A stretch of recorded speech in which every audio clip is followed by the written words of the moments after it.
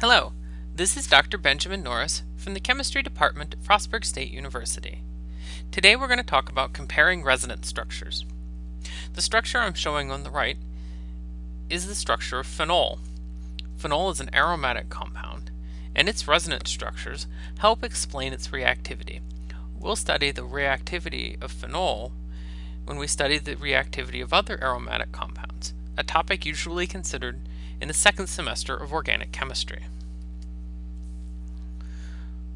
In general chemistry, once you learned how to form resonance structures, it was enough to count them up and sort of note that they were there. Now that we're in organic chemistry, it's important to learn that all resonance structures are not created equally. As an example of what I mean, consider the three resonance structures of the nitrate anion. You probably drew nitrate anion resonance structures in general chemistry, or resonance structures of ions and compounds similar. In the three resonance structures for the nitrate anion, the distribution of the formal charges looks pretty similar. All three resonance structures have a positive formal charge on the nitrogen atom, and all three resonance structures have two of the three oxygen atoms with negative formal charges. While the structures are different, they are all reasonably equivalent in terms of which atoms have which types of charges. Organic structures are a little bit different, however. Consider the resonance structures for acetonitrile oxide. In these three resonance structures, you can see differences in which atoms end up with the formal charges. For example, on the resonance structure on the bottom left, the nitrogen atom has the positive charge, and the oxygen atom has the negative charge. In the resonance structure in the middle, the positive charge is on a carbon atom, and the negative charge is still on the oxygen atom.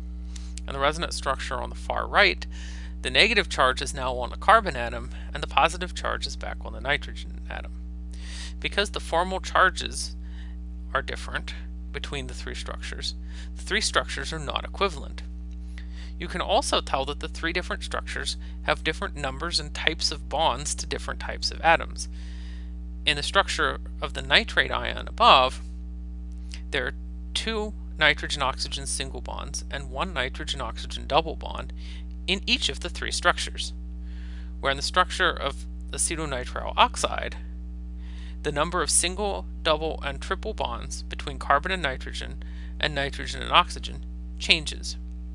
These three structures on the bottom are not created equally.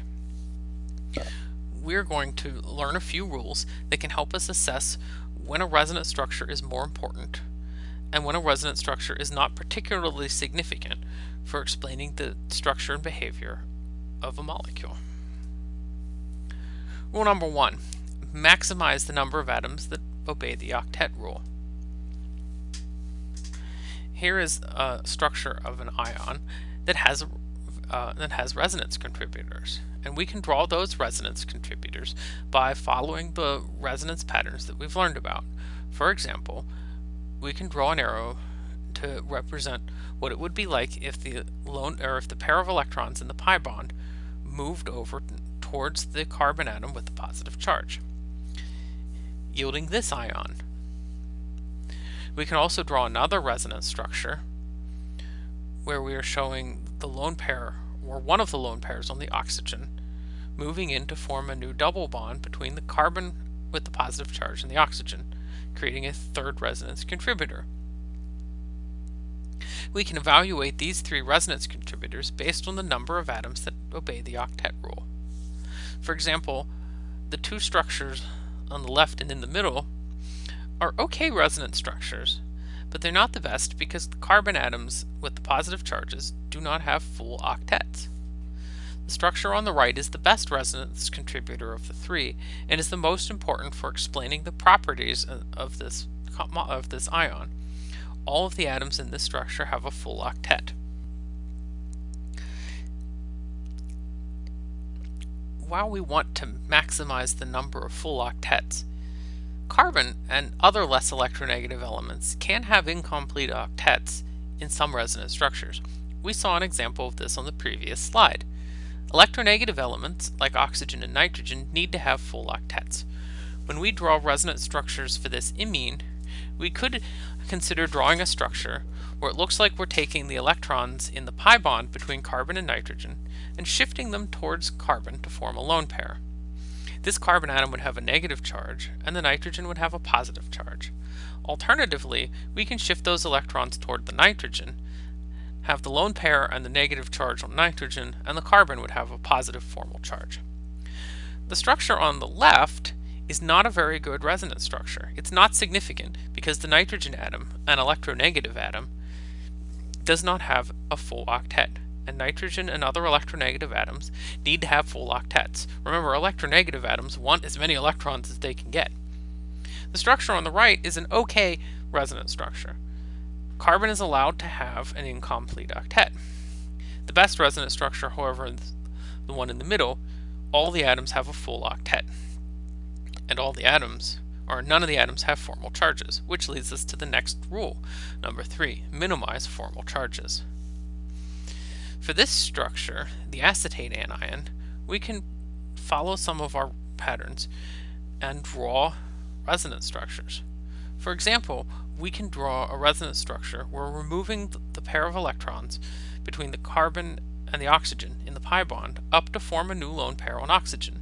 This leaves an anion on that oxygen and a positive charge on the carbon. We can also draw a resonance structure where we're taking one of the lone pairs from the other oxygen atom and using it to form a new pi bond. The structure on the left is an okay resonance structure. For this compound, which starts off with a formal charge, we have minimized the formal charge. There is one formal charge on one atom in this structure. The same thing with the structure on the far right. The middle structure, however, is not a significant resonance contributor. 3 of the atoms have formal charges.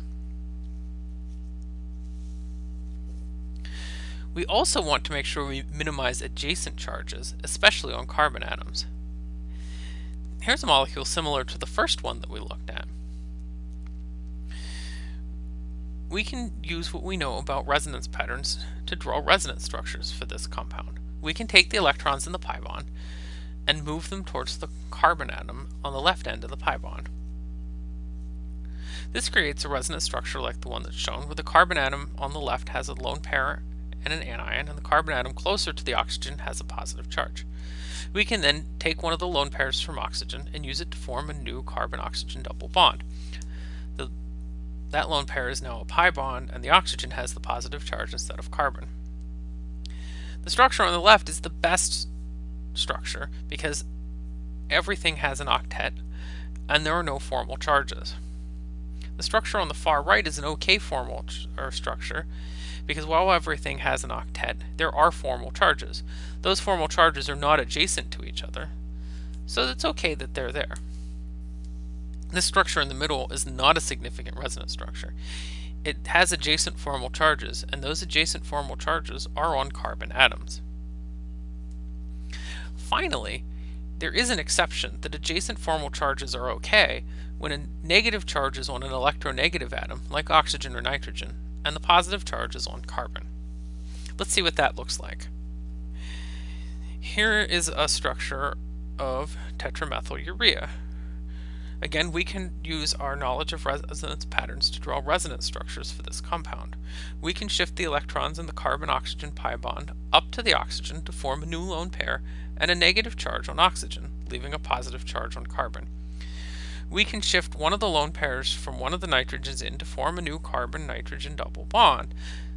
The lone pair becomes a pi bond, and then positive charge moves to the nitrogen. There's another resonance structure like the one on the right that can be formed using the other nitrogen. For simplicity's sake, I'm not drawing it now. Again, the structure on the left is the best one. Formal charges are minimized. The structure on the right is okay. It has adjacent formal charges, but the negative charge is on the more electronegative atom. The structure on the right is a little bit better because the formal charges are not adjacent to each other. Structure on the far right is also a little bit better than the one in the middle because all of the atoms have an octet. Thank you for watching.